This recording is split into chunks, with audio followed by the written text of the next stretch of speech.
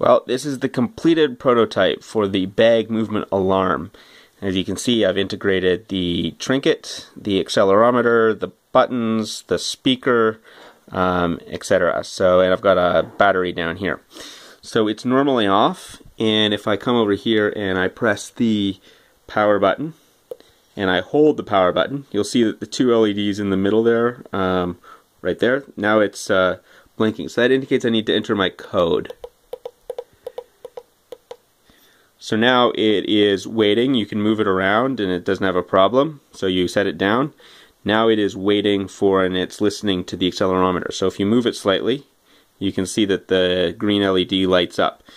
So if you just move it only a little bit, it's fine. But then if you move it a lot, once it hits the thresholds, then the alarm goes off. And the only way to shut the alarm off is if you press this button, it doesn't do anything, is if you press your secret code in. Then the alarm goes off, and then the whole thing shuts off. So now it's off again. The other interesting thing is if you turn it on, so if it, say, gets pressed accidentally and you don't enter your secret code, which the blinking indicates you have to enter your secret code, then it just shuts off automatically. So it'll just power itself off after about 10 seconds or so. Yeah, there it goes. And then if you turn it on and you then enter your secret code. So now it's waiting for you to put it stationary. So let's say you put it stationary and you're hanging out, and at the end of the night you want to pick up your bag again. Instead of setting off the alarm, if you pick it up and you enter in your secret code, then it blinks and then shuts itself off. So there you go. The other interesting thing is I've got a battery monitor.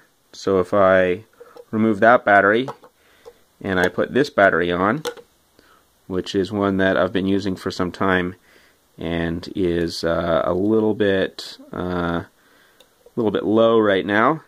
So if I put that on and then start this up, so I wait for it,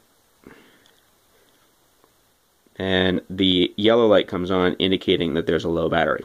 So right now I'm just going to let it wait. There's no code that's been entered. If I push in random buttons, that doesn't make anything. It shuts itself off. And there you go. So that is the bag movement alarm full prototype. And so now I just have to put it into a project case.